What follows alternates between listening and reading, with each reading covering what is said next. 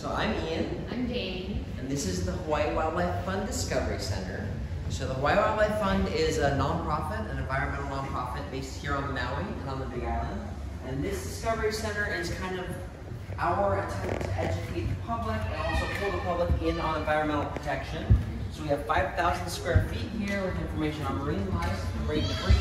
We have an immersion room. This is everybody's favorite part. Awesome immersion room, super cool. 3 projectors, very cool. Really do it justice to be on the camera, but we have the cool Hippo, which is a Hawaiian circle of Hawaiian mythos for everything being interconnected. So science and art merging together. We have a lot of beautiful photography by a lot of very talented photographers throughout.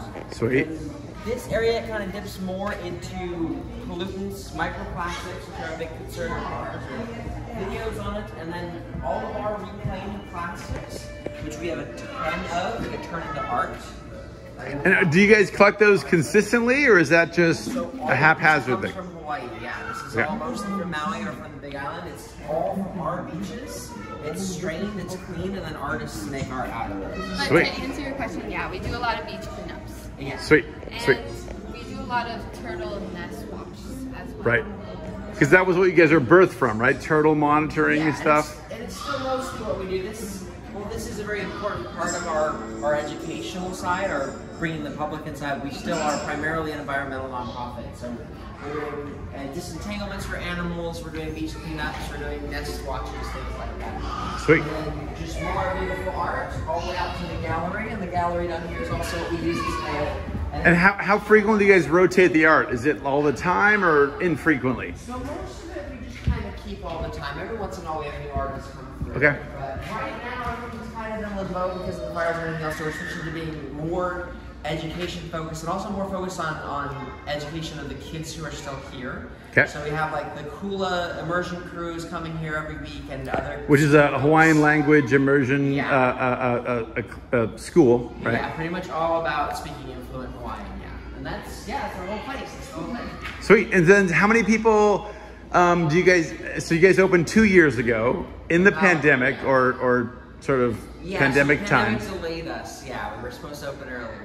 And does Whalers Village give you guys a cut, or I mean a cut, that's all right, a reduced rate in terms of your... I'm not sure. Okay, so we're in Whalers Village, a big tourist area. Yeah. How many people come on a year or a month, or that's like sort of rough idea? So it varies pretty wildly. We can't really say very easily right now because we have a pandemic. Right. And then we had almost some normalcy, and then we had a massive fire that destroyed the island. So right now I would say our numbers are pretty severely down. But again, we are trying to transition more into education, especially education of our local kids, our local population. So it's kind of like we're not really keeping track as closely of day-to-day or week-to-week. Totally. And so have you guys seen, like in the wake of the fires, have you guys seen more families coming in or not so much, or what? So I would say, especially after fires, it's been a lot more local families and a lot less tourists. I think it's two things. It's both, we just had a way down on tourist population until the whale season just came back. And then also our local population is getting more and more aware of the fact that we're here. So really trying to put the word out there. And do you guys have like you know, so you guys are open 9 to 3 every day, so people come to visit Maui, they should come here. But do you guys have like evening events and things of that nature? Sometimes. So we used to be open longer days, but we cut down our hours to be open just kind of earlier in the day because it was usually pretty dead here in the evening and the night. But we will open later or stay open later for events and things that happen here. Cool. We do a lot of art programs as well, like throughout Like kid art programs or adult? Oh, okay. And then we have on Fridays, we have Uncle Ron works with Whalers Village. He does ukulele lessons and hat weaving. And sometimes when he gets to be in here, we get to have him, but he's also just down with Whalers a lot too. So. Sweet. All right, so we're going to see you guys on Monday, but if anybody else is watching this, they can come normally 9 to 3 most days and see you guys in Whalers Village in Maui. All right. All week, Awesome. Thanks, you guys. Awesome.